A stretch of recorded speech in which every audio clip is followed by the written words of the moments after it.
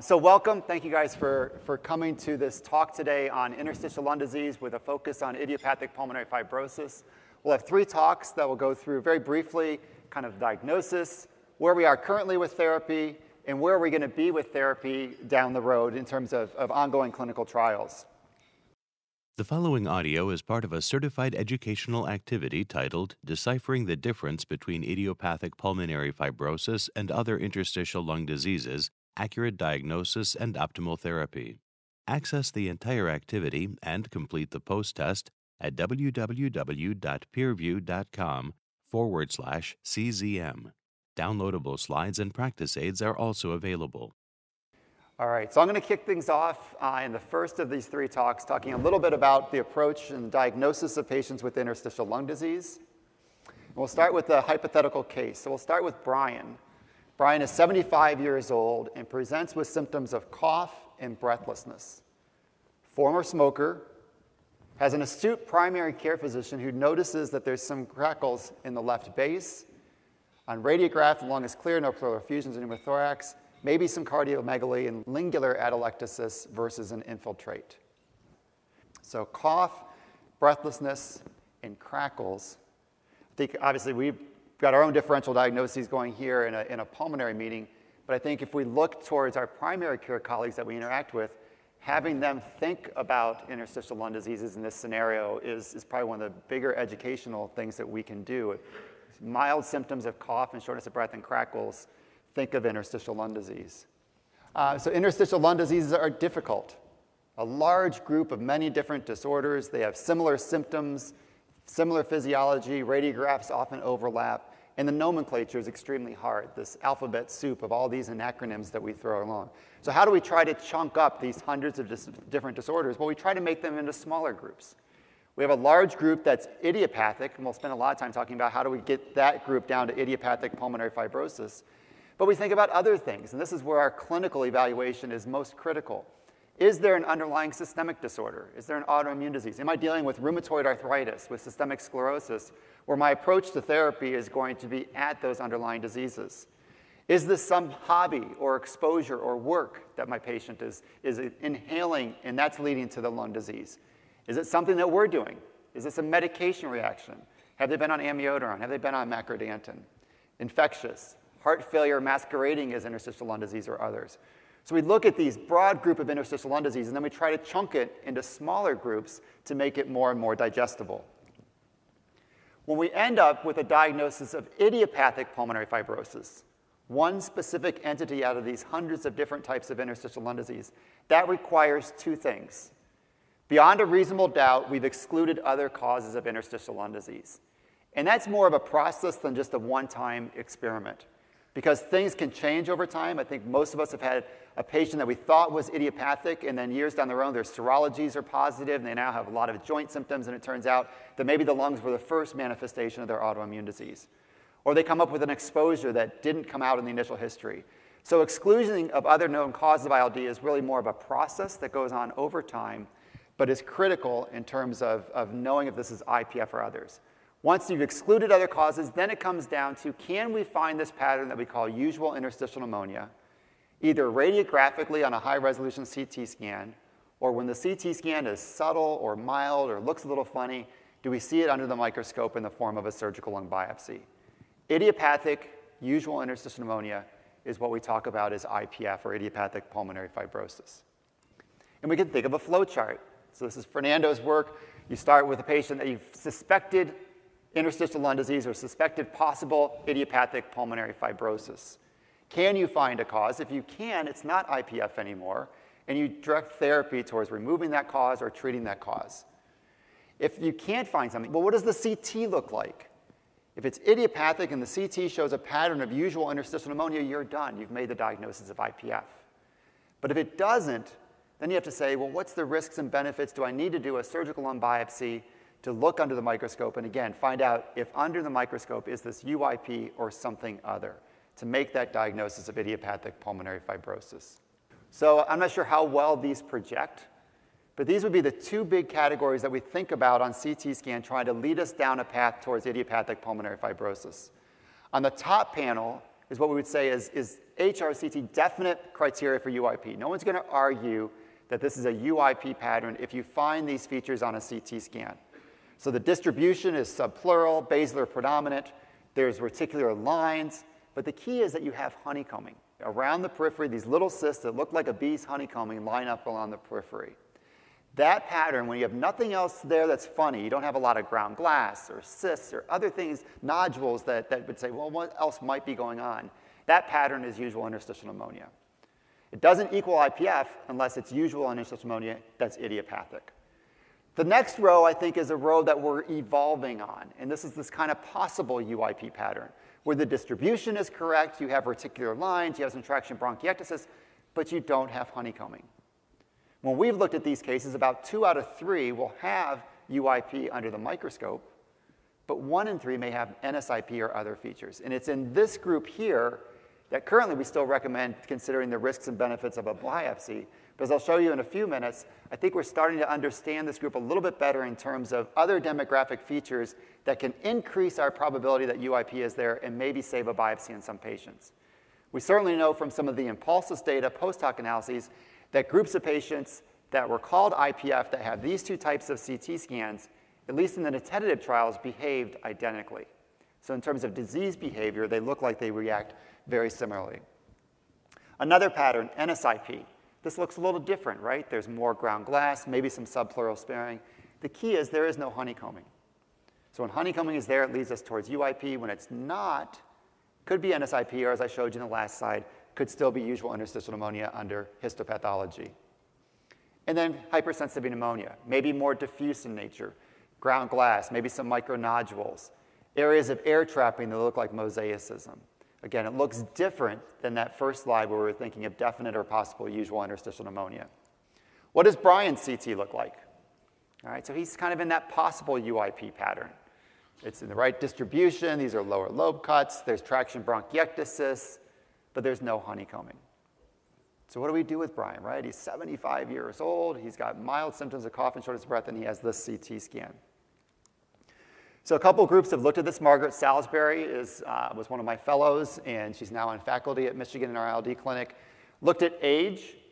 Turns out as you get older or you have more reticulation but still without honeycombing, the odds of you having usual interstitial pneumonia under the microscope start to go up, and not even in a linear fashion, more logarithmically, more exponentially. So is there a cutoff there? Is there some age criteria? Maybe it's 65, maybe it's 70, maybe it's our patient Brian who's 75, where you can say, listen, the odds are that this is UIP. Even without honeycombing, I don't need to do a biopsy. And the San Francisco group looked at it in a similar fashion, coming up with a scoring system. Again, age played a key component to this, males more than females. And then they looked at a bronchiectasis score. Looked at each of the different lobes and scored them from 0 to 3 or 4 and got point systems. And when you had traction bronchiectasis in multiple lobes, in a patient who is older, in a patient who is male, you can see that as your score goes up, your probability that what you're dealing with is UIP also goes up.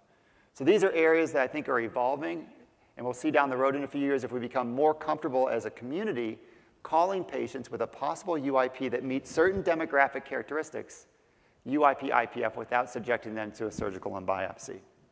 We talk about putting this together in context. These are hard patterns to recognize individually. We work together as groups with our radiologists, with our pathologists, to try to see if there's any subtleties that are there that can help us make the best diagnosis at the end of the day, this multidisciplinary team diagnosis. One way to potentially look at that is, well, if we make that diagnosis, do things behave similarly? So these are Simon Walsh's data looking at different types of diagnosis, separating IPF from others, with the MDT perhaps doing a little bit better than clinicians or radiologists working independently. So we get back to Brian. His HRCT showed possible UIP. He went to MDT discussion, and the overall decision was that he had a diagnosis of idiopathic pulmonary fibrosis. And now Brian's going to come back to clinic, and we're going to talk to him about therapeutic options. So what we're going to do is basically take the very broad picture that we started with and kind of hone that down and help us define IPF. and how to treat patients better. And Fernando will then take that a little bit further and look further at the data and the future in IPF therapy. So let's start with Joe as our first case. He's 82 years old and Caucasian male with shortness of breath on exertion. He has a mild cough, a little bit of morning sputum production, but no other pulmonary symptoms of wheezing or chest pain. His activities of daily living are not limited at all. He's still able to do what he wants to do and walks 1 to 2 miles 3 to 4 times per week with his dogs. No infectious signs or symptoms, and he has a good appetite and stable weight, and that's important as we consider therapies. Part of the evaluation that we're doing is we're getting an injury pattern, which is most of the time comes to us through imaging. A lot of times we'll get symptoms, shortness of breath, crackles on exam that give us sort of a question of an injury pattern on exam in history when we see patients. But we're taking this injury pattern of usual interstitial pneumonitis and trying to figure out what caused it. So when we can't find the cause, then we're able to label it idiopathic. But we want to rule out those things that can be part of the cause of that same injury pattern, and that's we've got to rule out autoimmune disease, we've got to rule out certain exposures in the occupational world and environment, birds, something that may cause a chronic hypersensitivity pneumonitis, and we want to rule out toxic drugs. Pneumotox.com can be very helpful to us in that regard. So Joe had no signs of autoimmune disease. He had an ANA that was 1 to 160, but never panned out any signs or symptoms that would be able to make a diagnosis of an autoimmune disease. He was a retired Navy pilot and worked testing planes for a defense contractor for years after he was in the Navy. No significant exposures, inhalational exposures in the workforce, such as asbestos, no drug toxicity, no bird exposure. Joe's past medical history is notable for the following, but I mainly want to highlight that he's got 2 comorbidities, at least of pulmonary fibrosis, and that includes obstructive sleep apnea and reflux. And we'll talk a little bit further about that and highlight just a few of the comorbidities of pulmonary fibrosis. So let's start with reflux. A lot more information coming out on this, yet we're only at the tip of the iceberg of understanding what happens when things spill in the lungs. And our response to that spillage into the lungs from either reflux or aspiration from above can be very unique depending on our body's own way of dealing with wound repair. So Ganesh Raghu in the mid-2000s looked at about 50 patients with idiopathic pulmonary fibrosis and performed manometry and pH probe on these patients and found that 90% of patients had gastroesophageal reflux by monitoring. But only half, really less than half, 47% were symptomatic. So I think that gives us a big clue is that we can't just use symptoms alone to determine whether or not our patients have reflux. And certainly if reflux is a risk factor and possibly causative to the injury pattern that we're seeing, we're going to want to maximally manage that. So think about in your patients with idiopathic pulmonary fibrosis or interstitial lung disease in general, getting a full reflux evaluation on those patients who can tolerate it and are not too hypoxic. Interestingly, he looked at their pH, 24-hour pH probes and found that 12 of the 19 patients that were actually on proton pump inhibitors during that 24-hour monitoring still had abnormal acid exposure. So it begs the question, are we maximally managing these patients? We're also concerned about non-acid reflux too, because the proton pump inhibitors, all they do is decrease your acid exposure, but they don't stop the juices from coming back up. So what happens to people when they have non-acid exposure? Joyce Lee retrospectively looked at patients who were on proton pump inhibitors and asked the question, is survival different? And found that survival was improved in patients who were on acid blockade. So what about sleep apnea and how is that linked in? So I want you to think about sleep apnea just as breathing at nighttime. It's a little bit of a misnomer. Majority of sleep disorder breathing that we see is hypopnea related, so shallow breathing spells with a desaturation. And that desaturation is probably that element that is the pathologic promoter, the pro-inflammatory mechanism, the pro-hormonal release of cortisol, and a lot of other problems that sleep disordered breathing causes. But the obstruction can occur anywhere from the back of the throat to the upper trachea because it's a very floppy airway. And as we get older, unfortunately, tissues get a little bit floppier. So our risk factors for sleep apnea, interestingly enough, overlap with our comorbidities for pulmonary fibrosis, and especially there's an interesting link with reflux, or association rather. And as the upper airway occludes at night, it creates negative pressure in the chest, and that negative pressure can worsen nocturnal reflux, especially in the supine position. And there's data actually from the gastroenterologist that shows that treating sleep apnea helps lessen nocturnal reflux at night by pH probe measurements. So when you see your patients that are older, think about more unusual symptoms and not the classic symptoms of obstructive sleep apnea. You may see the witnessed apnea, the gasnea, gasping, choking, morning headaches, excessive daytime sleepiness, but those are more rare in this patient population. Usually there may be mood disturbances, frequently getting up at nighttime, nocturia that we always blame on the prostate is very common as well too. So look for that patient with fragmented sleep or some sleep maintenance insomnia. About 50% may have that. So how does that link with this disease? How does the physiology of IPF possibly link with obstructive sleep apnea?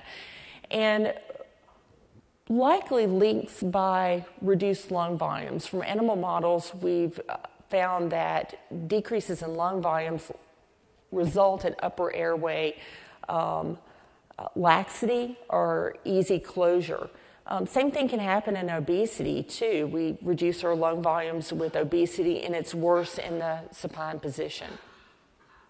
So we looked at 50 patients with idiopathic pulmonary fibrosis, did questionnaires and nocturnal polysomnograms on all of them, and found that 88% of those patients had obstructive sleep apnea, and that's been echoed in a few other studies as well. One of my fellows, Olivia Giddings, took those patients who then went on to CPAP therapy and asked the question, well, if you're compliant with your CPAP therapy versus non-compliant with your CPAP therapy, how does that help you and does that affect survival? So in this retrospective study, biased by the fact we were looking at compliant versus non-compliant patients, we didn't have a death in the compliant group until year 5, which was really surprising. Oxygenation during sleep, the dips can be dramatic, and that's echoed in these 2 studies that showed that sleep oxygen desaturation exceeds desaturation with exercise and even maximal exertion. And not too surprisingly, that what panned out to be worse in one of the studies in patients who had obstructive sleep apnea. So back to Joe. His social history, he was a never smoker, but some passive smoke exposure, 1 to 2 drinks per week. He liked to play golf and was still active doing that. No family history of pulmonary fibrosis, cirrhosis, or bone marrow disease. We'll ask about that a little bit more because of the association with telomerase mutations. And his medications were not too surprising, and he was on a proton pump inhibitor. His physical exam was remarkable for a body mass index of 29.1, faint bibasilar crackles, and he had no clubbing. In the past, before he came to see us, he had a non-diagnostic bronchoscopy out of concern initially for concurrent infection. He had a 6-minute walk test and did a good job. He walked almost 1,500 feet with a sat nadir of 91%. He had mild restriction and a reduction in DLCO of 51%. And these are his CT scan findings. So you'll notice he's got bronchiectasis, he's got some honeycomb change, and it goes all the way down to the deep sulci. So let's look at the data for nintedanib and pirfenidone. And I think the biggest take-home message here is that for both medications, we do see a continued decline downward. And they slow the rate of decline about 50% or so for both therapies. So it's wonderful in this area of pulmonary fibrosis to have choices, and now we have two. So for nintedanib, the difference between the placebo group and the treatment arm was a delta of 111 milliliters per year. And then for pirfenidone, the delta was a difference of 148 milliliters over the course of 12 months. So what did Joe decide to do? Well, he chose one of the FDA-approved therapies, but we also need to remember we need to treat the other issues of his pulmonary fibrosis and not just focus on medicines. But this is really, there's a global piece of care to this. We want to monitor for infections. We need to assess their oxygen needs at each visit with exertion, at rest, and with sleep. So there should be 3 different numbers that the patient's aware of, and that's going to modulate with time, because we should be measuring that and assessing that over time as their disease progresses, because even on therapy you can see the natural course is a disease progression. Living causes a disease, well, not disease progression, but a progression of decline in your pulmonary function testing. You lose about 1,900 milliliters of forced vital capacity from age 18 to age 85. So keep that one in mind. There is no true stable in life when it comes to forced vital capacity. Keep vaccinations up to date. We plan to do pulmonary rehab. He was on CPAP therapy and continued his reflux precautions, proton pump inhibitor. He was trying to lose a little weight. Body mass index was mildly elevated at 29. And we worked on treating his other comorbidities that may contribute to shortness of breath, because we have some latitude and impact there as well too. And with each visit, we continued our discussion of disease state education, updates on therapies, and on clinical trials. So I strongly encourage you to send your patients to IPF centers of excellence identified through the Pulmonary Fibrosis Foundation. You'll know and recognize the centers near you, and that can help your patients not just get evaluated for clinical trials, but inappropriate candidates for lung transplant. So there's some issues when we think about our elderly patients that may be a bit more challenging, and we may not want to necessarily consider therapies for these patients with more advanced disease resulting in there being bedbound, survival less than a year, other severe medical diseases that may, such as cancers, that may significantly shorten their life or cause their medical regimens to be very complicated. There's polypharmacy, so helping these patients with their medicines and ensuring that they can take a complicated medical regimen 2 to 3 times a day is important. We have to think about their comorbidities as well too. With nintedanib, there is VEGF inhibition and a theoretic risk of easy bleeding or easy clotting. So we keep that in mind, and if we have patients at high risk for any of those, we may choose an alternative therapy to that. But we just need more data to know if anticoagulation is a problem in these patients or not, or if there is a drug interaction there. Neither drug was studied in patients with end-stage or chronic kidney disease at elevated stages or in liver disease. It's important to monitor the liver enzymes in these patients, although there are new indications that we just get a baseline liver enzymes and ensure they're normal in patients with who are on nintedanib. And then it's at the physician's discretion after that. Generally with pirfenidone, we monitor once a month for 6 months and then every 3 months after that. But the incidence of liver enzyme abnormality was low at around 3% or so. We follow their GI symptoms, weight loss, appetite. Fatigue is common in IPF, but also with pirfenidone therapy. Make sure you look for other causes, anemia, sleep apnea, thyroid disease that may be contributing to that or may be causing that. and monitor concomitant medications for drug interaction. Cipro with probably more common with pirfenidone. There are lots of alternatives out there to that medication. So Joe progressed, and the important thing to understand is that these medications slow disease progression. Data with nintedanib and data with pirfenidone both show that patients' continued progression is decreased after a first decline of greater than 10% during the first 6 months with pirfenidone, and there's some stabilization after that. And with nintedanib, there was a maintained effect to the drug, at least for 2 years. So Joe progressed, and what did we decide to do with him? Well, we don't know what his natural course would be because we can't understand what his natural decline would be at that point. And we know that patients are going to progress on therapy. And how we define treatment failure is difficult. We don't have a definition yet. But despite his continued progression, which we anticipate, we continued therapy. So key aspects that you want to keep in mind with your patients is do a thorough evaluation. Rule out all those things that may suggest an alternative diagnosis in your patient. Discuss, teach, educate, and include your patients in that treatment plan. They need to be a part of the decision, and they have choices. And consider referral to an IPF center. We want to be there. We want to help be a part of that treatment plan. All right, so for some of us that have been doing it a long time, we've seen this world drastically change over the last few years, which is a good thing. And so this is not a hypothetical case. This is a case I saw last week. So this is a gentleman who was diagnosed with IPF, 74 years old, Kevin meets the criteria for age and traction and so on, has been on, in this case, pirfenidone for the last 6 months, and his FVC has dropped by 14.5%, his DL by 17.2%.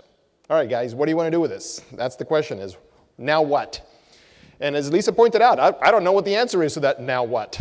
It is unclear to me exactly what the optimal approach is. My challenge has been to discuss clinical trials. I've been doing clinical trials in this disease for decades.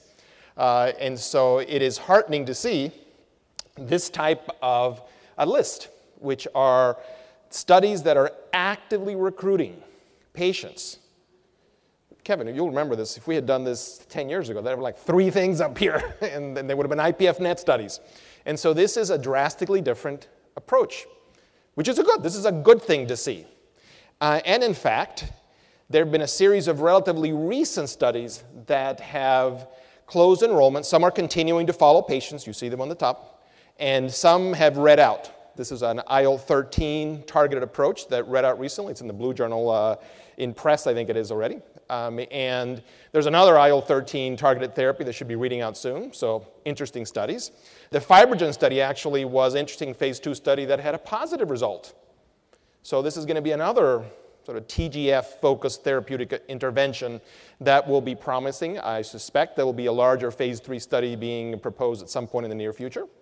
This is an NIH-sponsored trial that Kevin and I were involved in, which is a study that actually didn't meet its primary endpoint, but had some very interesting components in terms of study design. It's an inhalational therapy. And so a lot of motion, a lot of things that are developing, because I've become convinced, my oncology colleagues have convinced me that this field is likely to be a field that will be dependent on combination therapy. So this is Toby Maher's editorial on the InJourney study. And so the question I think that all of us will have to wrestle with, good question to wrestle with, is what of many therapeutic approaches, therapeutic options, we're likely to choose for individual patients. I suspect if we do this 2 years from now, it's going to be very different than what we're talking about now, which for some of us is drastically different than what we did 3 years ago. So the combination approach is going to evolve. I chose this first because the left-hand study is a study that Kevin Flaherty and I have been wrestling with for the last couple of years. This is a study of add-on therapy that is an NHLBI-sponsored trial. It is a study based on the concept that the lung microbial community and the associated host response has been associated by two independent groups, one in the US, the other in the UK. Very strong results. There's a paper in the Blue Journal that demonstrates this link extremely well. There are two of them, actually, two companion papers. And so there is, in the US, an antimicrobial therapy trial. In the UK, a partner antimicrobial therapy trial. Now, the approach that we've specifically taken in the cleanup study is unique in many ways. It's an interesting combination therapy with a relatively simple, well-tolerated, inexpensive therapy. But it also has a whole series of interesting components. So the components include that it is a modified pragmatic study design. So instead of being a very rigorous study design where you have external reads of biopsies or imaging, it is local diagnosis. And it includes a broad range of patients, including a broad range of people with comorbid illnesses. So you understand that it's a broadly encompassing group of patients. The patient is actually given a prescription. Initially, we weren't going to even give that. It was going to be completely pragmatic, so we actually give a voucher so the patient doesn't have to pay for this. It's a large network of sites, not just IPF specialty sites, but there are a whole series of community sites as well. It has limited follow-up visits. It's a low burden for the patient and the site. It has an endpoint of disease progression characterized as lack of respiratory hospitalization or mortality. It's not a physiological primary endpoint. It has patient reports, data that are obtained in a relatively unintrusive fraction. It is randomized, but again, it's a broadly applicable group of patients with an ITT analysis. I show you all this because as you see what is occurring in the IPF field, it's going to be combination therapy. And the way we test that, in this case, is broadly encompassing subjects, broad range of patients in a pragmatic study design. There are other approaches to combination therapy, so two of which relate to the drugs that Lisa mentioned in her presentation. Nintedanib and pirfenidone. There have been one that's a Roche-sponsored trial, one that's a Boehringer-sponsored trial. But they're both combination treatments, one 24 weeks, one 12 weeks. I'll show you the published one in a second because I accepted that to the Blue Journal recently. These are both studies to try to document tolerability, the ability of mixing these two agents together. So the paper in the Blue Journal, which is the InJourney study, is a combination with the standard doses. As I said, it's a relatively short study. It's a 12-week study. It's really meant to see, can you actually mix these together? And in fact, here's the scoop. So if you follow the number of patients screened, the number that were treated, the number that were randomized, and you go left, combination, right, nintedanib alone, a couple of things pop up. And that is there's a differential dropout that occurs in the combination therapy arm. So that number of 34 at the bottom left is lower than 42. And that's in part for reasons that should not surprise you. And that is, there is incremental gastrointestinal toxicity when you mix drugs that have independent gastrointestinal toxicity. And so there's quite a bit more nausea. There's more vomiting. There was more fatigue. Does this mean that these combinations should not take place? My own personal view is no, but they should be done within the context of a clinical trial. I'm biased in that respect. There were hints of physiology, but remember, this is a very short-term study. This is a study that was really a study of tolerability, not a study of efficacy. There is ongoing discussion by the companies involved of joining together and trying to do a larger combination study designed to test not only the components of tolerance, but also potential efficacy. I think I am fully supportive of that kind of a study. For the time being, I'm not sure exactly how well these two drugs are going to be tolerated in mixing, but it does highlight the concept of combination therapy. The future in IPF is likely going to be combination therapy, and my own bias is going to be targeted combination therapy based on relevant biological pathways for individual patients. Here's an example of industry trying to design a therapeutic trial based on the concept of combination therapy. So this is PBI 4050, tested with alone or in combination with the currently approved drugs. And so this was actually presented recently, presented at the ATS. Not that it's a groundbreaking study, it's a relatively small sort of proof of concept study, but it highlights what is likely going to be the case within industry for future therapeutic development. And that is, you're going to have to understand that the baseline patient, the majority of those patients are likely going to be on one of the two approved therapies. And so as you design therapeutic trials of a lot of those novel agents that you saw in earlier slides, it'll have to be within the construct of combination to those drugs, and the analytical plan is going to have to take into account the underlying drugs that are being taken and the incremental effect of combination therapy. So again, the concept here is not for you to look at all of those numbers and take notes and write down, oh, it's minus 12 versus minus 1 and 2. It's the concept of combination therapy in IPF will be the future within the next 3 to 4 years. You watch. One of the concepts that's gotten a lot of traction in the press, in the lay press in particular, is the idea of stem cell therapy. And what an exciting component. That may well work out. We're very, very, very early in the concept of what type of progenitor cells to use, how they're going to be provided to the patient, under what construct. This is Marilyn Glassberg's attempt, and I like this because it's been done in a rigorous fashion. This is a safety study of mesenchymal stem cells that are being provided to patients in a dose escalation format. No dramatic tolerance problems, no major change in physiology, at least in such a small sample size, but the proof of concept of this type of therapy is beginning. This is going to be a while. It may be efficacious. It will likely again be in combination. Lisa, you pointed out the important component of reflux. And for those of you that read the IPF, the ATS, ERS, ALAT, JRS statement on therapy in IPF in 2015, you should read at the end of the document this little box by Kevin Wilson, who is the documents editor for the ATS, to highlight the controversy and complexity of the recommendation of reflux therapy within that guideline. There were several of us that were going to drop out of the guideline because of the recommendation that was made. It was very controversial with regards to whether reflux should be routinely treated in all IPF patients. I don't know the answer to that. But I will tell you this study, which is a study that Ganesh and Hal Collard have been running, which is a surgical therapy for reflux in IPF patients, will be reading out shortly. This original study was not a surgical therapy study. It was a study of a PPI. And that study had to be altered at the last moment. When the ATS guideline made a recommendation that PPI should be routinely used, we had to change completely the study design to make it a surgical study design. Nevertheless, I think when you see these results, they may or may not confirm what Ganesh has been suspicious of for a long time. I suspect he'll be proven correct, and that reflux, in fact, will be an important component of the combination therapy structure that we take to our IPF patients. I'll end with studies that are ongoing or soon to begin in other ILDs.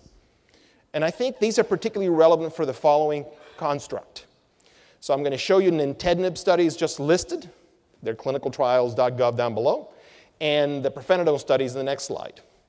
So there's a study in nintedanib and LAM. The second study, which is one that Flaherty has been a key investigator in, which is a study in individuals with progressive fibrosing ILDs. I run the DSMB, so I am conflicted in that respect, because I think that's a really important study, as is the bottom study. So Kevin, you and I have spent years looking at the diagnostic process in the ILDs to diagnose IPF. If all of these studies are positive, particularly the latter two studies, and it demonstrates that in this slide, nintedanib is effective across a broad range of patients with fibrosing ILDs, a lot of these arguments that we've been having for years regarding, oh, the MDT, you gotta make sure it's a honeycombing or is it probable, becomes moot because we're going to be using the same therapeutic approaches. Same thing goes for the pirfenidone studies. So there's a study in scleroderma, patients with RA-ILD, fibrotic HP, progressive unclassifiable ILD. So again, the theme is the same, and that is these particular studies if they're positive, we'll see, these are all ongoing or soon to begin, may drastically alter even the first presentation that you make in future of these programs, because the idea of differential diagnosis may become a little bit less relevant. I'm not sure completely irrelevant, because I still think from a transplant point of view that becomes an important construct. There are clear studies of other agents in connective tissue-associated disease, studies that are about to begin or recruiting. So think about this. In context of what we had a few years ago, we now have approved drugs in IPF that clearly have efficacy, a series of studies of combination therapies in IPF, and a broad range of additional studies of a variety of attempts, whether they're antifibrotic or anti-inflammatory approaches, that's likely going to radically alter, in a good way, what we're doing for our patients. 5 years from now, it's going to be a totally different field than it is now. There are numerous clinical trials ongoing. So Lisa, one of your last points in one of your slides, which is, please consider referring to an IPF center. Part of the reason I'm biased, I'm at an IPF center, spent 23 years at another IPF center, is that all of these studies that are ongoing at these IPF centers. All of those studies are going to be crucial. They're going to completely alter what we do therapeutically. And so recommending consideration of therapeutic trials, I think, is important. Combination will be the future. Your aid, on behalf of all of our patients, I think is what's required, because this is going to be a radically different field in at least a 5-year window, if not shorter, as it is now compared to 3 years ago. So several questions here. Thank you. So Lisa, I'll ask you first. There's a question on sleep apnea. Mm-hmm. Does obstructive sleep apnea contribute to the development of pulmonary fibrosis, or does it worsen pre-existing fibrosis? So. Yeah, that's a great question. That's why I gave it to you. Right. Theoretically, it could be a little both. We don't know. We're on just the very early trying to sort this out in the association relationship.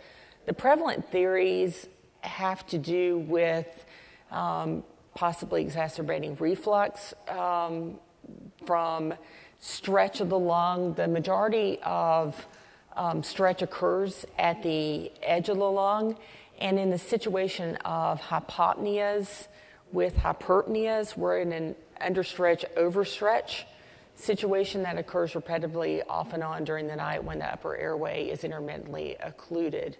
So all those things could come into play. It could be that this, which came first, the chicken or egg, we don't know. Great, thank you.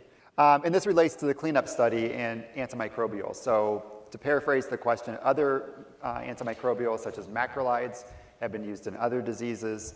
How about those in IPF as well? And then also, do you worry if we do long-term antimicrobial therapy about things like C. diff and other off-target complications of the antibiotics? Yeah, so those are excellent questions. So Kevin refers to my experience in the COPD world. So in the US, there was an NIH-sponsored trial called the MACRO study, which was a year-long azithromycin study in COPD, which clearly demonstrated incremental effects in exacerbation reduction and clearly was associated with antimicrobial resistance. There's no doubt that that occurred with that agent. There actually is a Japanese study that's been published of azithro in acute exacerbations of IPF, interestingly enough. And so whether that particular agent will have relevance, I think, will be dependent on future trials. We chose the agents that we chose because they had been demonstrated in earlier trials to have a potential clinical effect. So there's already a randomized controlled trial of Bactrim with showing potential benefit. That was part of the reason that agent was chosen. It was also chosen because both the US, here are all investigators in the COMET study that led to this, and in the UK, the antimicrobial or the microbial changes in the lung community were such that you really needed to have drugs that had gram-positive activity. And so we chose drugs that had previous experience. In the US, it's Bactrim versus doxycycline. That's what we're testing, both of those. In the UK, it's a Bactrim study, a cotrimoxazole study. And with the understanding that there is, as always, potential risk and benefit. The risks of this approach are GI toxicity C. diff, although neither of those two agents have a lot of C. diff associated with it. But as you know, the standard therapies do have GI toxicity, and there's a question as to whether using a long-term antimicrobial agent will enhance those. We'll find out. That's why you need randomized controlled trials. And Kevin, this is actually the first study, after many times of the NIH convincing us to do this, that we're actually collecting poop in a randomized controlled trial on IPF. And so, in part, that is to look at changes in gut flora as a mechanism or as a safety monitor. We have no idea whether it's going to work. These are all investigators in this study that are sitting on your podium up here. But this is why you need randomized controlled trials. Again, goes back to Lisa's plea, which I must completely agree with. There is an incremental advantage of having patients of yours evaluated at IPF centers because we're involved in these studies that are likely going to alter the future of how this disease is managed. So, Lisa, question about experience with these drugs with weight loss. Mm-hmm. Is it associated with the diarrhea, the nausea, decreased appetite? So your thoughts on, have you seen a lot of weight loss? If it's there, how do you address it? What's your approach to that? Right. Certainly you do see it. I think I see it probably more in my elderly, lower weight females than I do in any other population. That's just completely anecdotal. But, and I've found you can manage these with dose reduction, making sure that they're taking in enough food, that they're eating with their medications. Sometimes people need to go on medication holidays and then re-challenge. I've certainly taken people off drug for a couple weeks, put them back on it, and a slow titration up, and that seems to have helped. Because sometimes there are concurrent issues going on that may have been the culprit and kind of aggravating the side effects of the medication. Great, thanks. Fernando, how much of an FVC decline would you consider as significant? Oh my God. I say that because Kevin will be familiar with this. There was an ongoing raging debate for many years regarding FVC as a surrogate, which it is, and the regulatory bodies admit that it's a surrogate, and what level of decrease is considered clinically significant. So Flaherty, when he was a fellow, published one of the original studies in this field, which suggested that a 10% threshold over a 3 and a 6 month time frame were predictive of clinical outcomes subsequently. It was actually in a Blue Journal issue where there was a separate paper with the same conclusions from the University of Colorado and one from the Brompton, from Imperial College in the UK. And so, and there have been multiple studies since then, including one of the FDA recently using the placebo arms of the recent pirfenidone and nintedanib studies, again suggesting that a 10% threshold in a population basis is considered to be a significant decrease. However, there have been a series of investigators, including investigators recently doing home spirometry, that are suggesting that there may be lower components, lower thresholds, including 5%, that may prove to be clinically relevant. I still remain somewhat concerned regarding that because part of the reason we use FVC, and we've used FVC as a surrogate, is that it is easy to measure and has a relatively tight coefficient of variation. But that coefficient of variation is on the order of 3 to 5%. So I'm always hesitant to make individual patient decisions when you've got changes of 5%. That's just above what your lab can do if you have a really good, well-trained technician doing your testing on the same machine. So I'm still holding to, for an individual, a 10% threshold I still consider to be the threshold that's likely most predictive and reproducible. Kevin, what do you think? You published this stuff. Yeah, I was going to ask you another question that wasn't here, but it goes to that reproducibility, and we're measuring them at 3 months or 6 months. What about home spirometry? Yeah, so home spirometry is being advocated by two groups. Toby Maher, who's at Imperial College, and Hal Collard at UCSF. The most advanced of those data are the ones from Imperial College, the paper that we took to the Blue Journal last year from Toby and his ongoing cohort study in the UK. And there is a value to more measurements in that you get a better sense of what slopes look like. We were at a meeting recently, Kevin, that you and I saw some of the how sausage gets made component, and it's clear that the amount of compliance that the patient has with this starts to drop after a few months. I suspect that home spirometry will be valuable in early stages of therapeutic development. I doubt that it's going to be something we'll be using routinely in clinical care. Keith, you're a transplant kind of guy. You remember when we were doing home spirometry in transplant patients? And you guys still routinely do home spirometry in your post-transplant patients? We don't really do it anymore. Why? Well, because it didn't seem helpful. That's why I ask. Because we did the same thing. It just didn't seem to help much. And to be honest with you, it's sort of what you see. Lisa, I saw your oxygenation issue up there. When you send patients home with a home oximeter, and they sit there and measure their oxygen saturation. And I don't know about you, but I mean, I've had patients who've become obsessed with, oh my God, my SAT is 88% and it was 89 yesterday. And my suspicion on an individual patient level is that home spirometry has variation. And it's probably more variable in the setting when you don't have a good expiration that's being coached by a pulmonary function tech.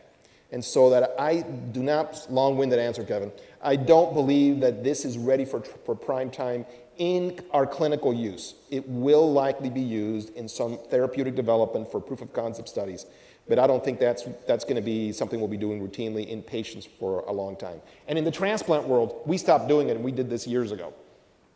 Great. So there's a couple questions that relate to the potential use of nintedanib or pirfenidone in other fibrotic lung diseases, things associated with rheumatoid arthritis or other connective tissue disease. Remember, they're approved to treat idiopathic pulmonary fibrosis. And as Fernando mentioned, there are numerous trials going on for both agents to look, do they actually work in other fibrotic lung diseases?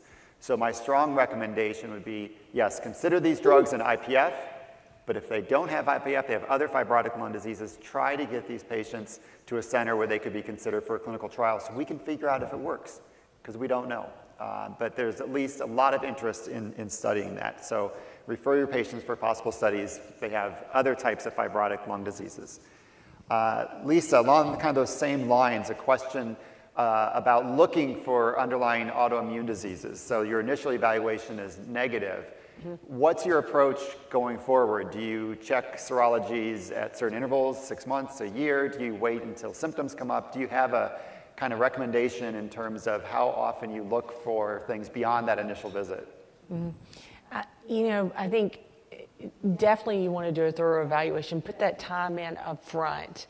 You don't have to do everything in the first visit. Sometimes it takes the second visit to kind of get all your data together and to make your diagnosis, but that is an ongoing evaluation and evolution.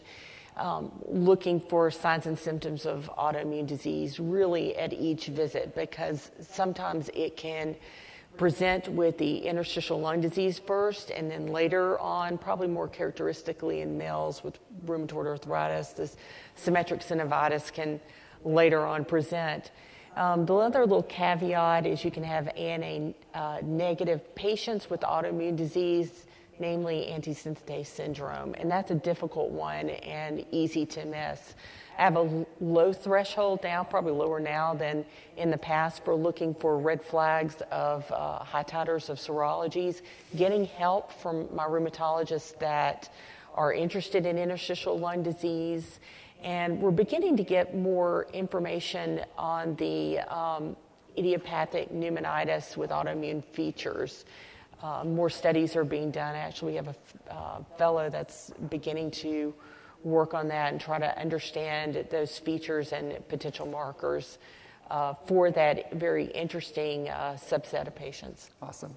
All right, we have 30 seconds. So, Fernando, I'm going to give you the last question. As a lead investigator in the PANTHER study, which showed the effects of increased hospitalizations, mortality with azathioprine combined with N-acetylcysteine. So this question is your view on mycophenolate in the treatment of idiopathic pulmonary fibrosis. Oh, I think that Kevin, actually all three of us were involved in the PANTHER study.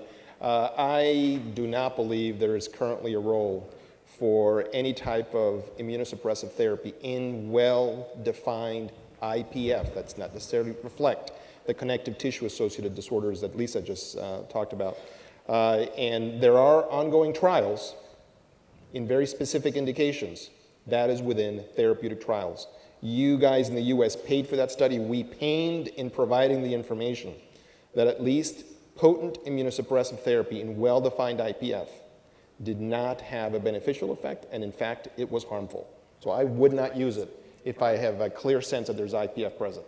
And I would agree, which is why I asked you that question. I Correct. think we all would agree on that approach. Correct. So, Hey, Kevin, can I ask them a question real quick? Yep. Sorry, guys, we're already 30 seconds over. But Lisa, this last point that you raised was something that's very interesting. And so we don't have audience response. I'm going to have you raise your hands to the following question. So, Kevin, you and I are involved in the next version of the ATS guideline on IPF diagnosis. And you saw the controversy in responses regarding when you should get serological testing in a patient suspected of having IPF. The vote was split, like almost 50-50. I had to call in when you guys were in Europe to beg to break the tie. It was unbelievable. I couldn't believe these things. So, how many in this audience, in the cases that these two demonstrated, whether it was Joe or Brian, in those two cases, how many of you would routinely check a panel of rheumatological markers on that patient? That is exactly the distribution we had in the ATS statement. It was 50-50. It was interesting to see. Lisa, do you routinely check all those? I Routinely, can't say just order a routine- panel. Not 100% of the time. I think as you get older in age, it's probably less likely in the 80s or even sometimes the 90s that we see. But I think my threshold is lower than it used to be 10, 15 years ago. Interesting. For that, I think, because I do wonder about that interesting subset with autoimmune features that is out there. All right, thank you. I'm glad thank that you at guys least we're not very completely much. crazy. Fernando, Lisa, thanks. Thanks. This activity has been jointly provided by Medical Learning Institute Incorporated and PVI, Peerview Institute for Medical Education. Thank you for listening. Download materials and complete the post-test for instant credit at www.peerview.com/CZM. This activity is supported by an independent educational grant from Boehringer Ingelheim Pharmaceuticals Incorporated.